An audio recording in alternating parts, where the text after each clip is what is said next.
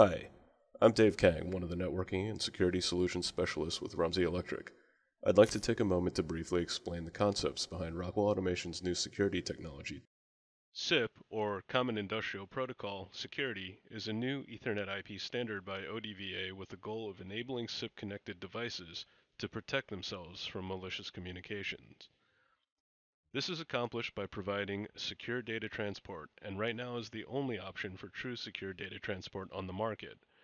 Secure data transport provides authentication of all endpoints, data integrity protection from tampering, and can encrypt CIP messages. All deployed via FACTORYTALK Policy Manager, available now as part of the FACTORYTALK Services platform. CIP Security provides authentication. Presumably, there's only one of you on the planet. You have your own unique identifiers, your fingerprint, your retina, your name, your social security number. What stops someone from taking over your identity and using it as their own?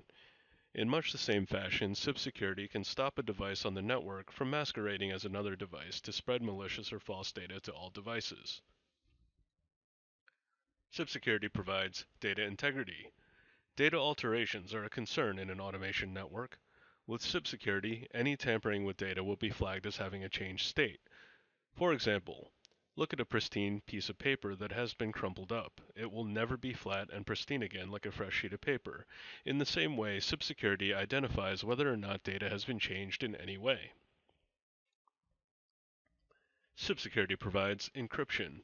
A number of years ago, there was a big push to make sure that websites you visit have an S after the HTTP. This is a shorthand for encryption. At first, it was for when visiting a bank or healthcare website, but has spread to nearly all websites to protect the user. What is happening here? The data is encrypted, meaning it is coded so in the event it is intercepted, it looks like an unreadable mass of gibberish that can't be decoded without a special key. This is the same concept that protects a wireless network. CIP Security can perform this task in communications between endpoints, so the data is protected and, say, a recipe or other piece of intellectual property cannot be intercepted in any usable fashion. Only authenticated devices are capable of reading this message.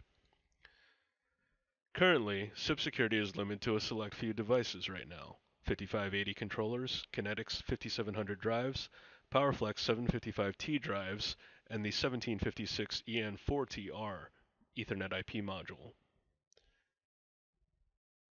More device support is coming soon, but what happens if you want to implement CIP Security when you have a majority of legacy hardware?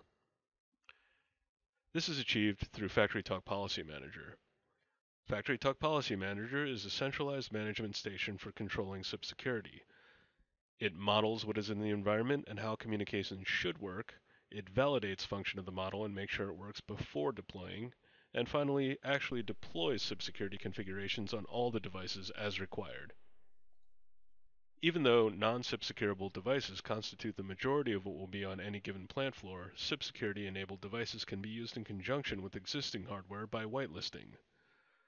Whitelisting is based on a zero-trust principle, which denies all access unless specifically allowed.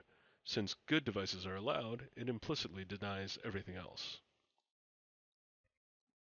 In this example, here's a small system with an operator workstation, a programming workstation, two 5580 ControlLogix processors, two non-CIP securable PowerFlex 525 drives, a non-CIP securable HMI. We want to be sure that the operator workstation and programming workstation are able to reach the controllers for programming. FACTORYTALK Links is CIP securable, as are the 5580 processors. Certificates for identity and device authentication, as well as data integrity protection, are enabled. The HMI PowerFlex 525 drives are then whitelisted. The entire system is then secured. If an unknown party attempts to join the network, an infected OEM computer or malicious attacker, or even someone just plugging in accidentally, they will be unable to communicate. Remember, CIP Security is not a replacement for any other security. You should still be using perimeter firewalls, layer 2 firewalls with deep packet inspection, and the FACTORYTALK suite with the FACTORYTALK Security and FACTORYTALK Asset Center for change control. This is intended to augment your security posture and add another layer in your defense in depth. If you have any questions or are interested in learning more about CIP Security, head to rumsey.com or give us a call. One of our specialists or I will be happy to assist. Thanks and have a great day.